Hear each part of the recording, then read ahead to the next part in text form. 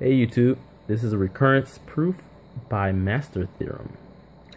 So here we want to prove that the recurrence t of n, which equals 4 times t of n divided by 2 plus n, belongs to or equals big O of n squared by the master theorem. So the definition of the master theorem is here. If t of n equals a, where a is a constant greater than 0, times t of n divided by b, where b is greater than 0, plus some function,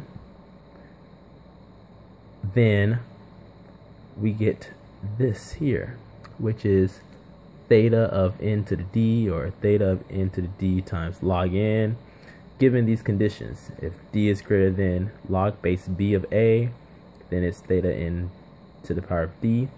If d is equal to log base b of a, then t is theta of n to the d times log n.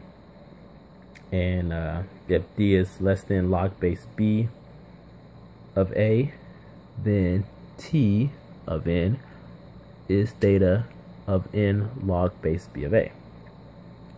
So here, let's prove it.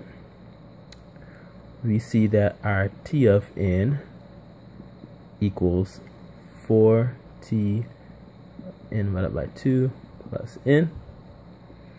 So that means that our a equals 4, our b equals 2, and our d equals 1, because n is to the power of 1.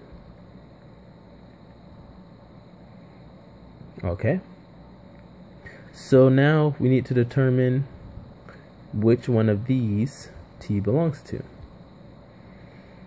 So let's check. We have one. Let's see if it's greater than, because that's what we kind of want to check anyways, is big O of n to the power of 2. So this looks like n to the power of something, so let's check that. So we have to check that d is greater than log base b of a. So log base 2 of a, and this right here equals 1 greater than 2. Okay, so it's not that. So let's get rid of this. Let's try this one here, because we saw that it was less than. So let's check that d is less than log base b of a. So here our d equals 1, b equals 2,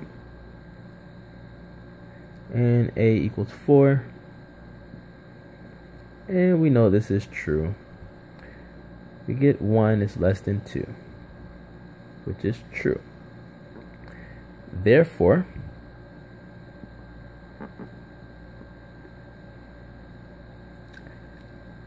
t of n belongs to theta of n log base b of a,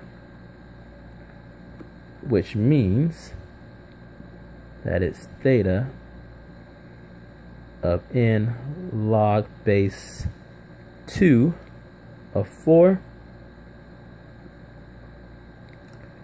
which means it's theta n squared.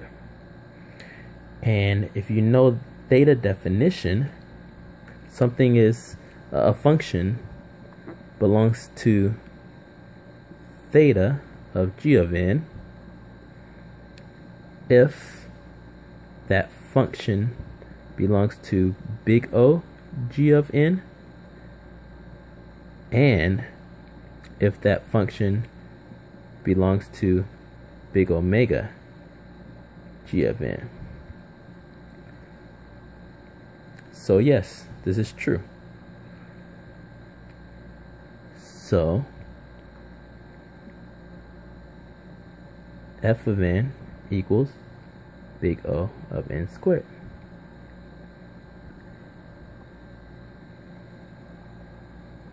Thanks.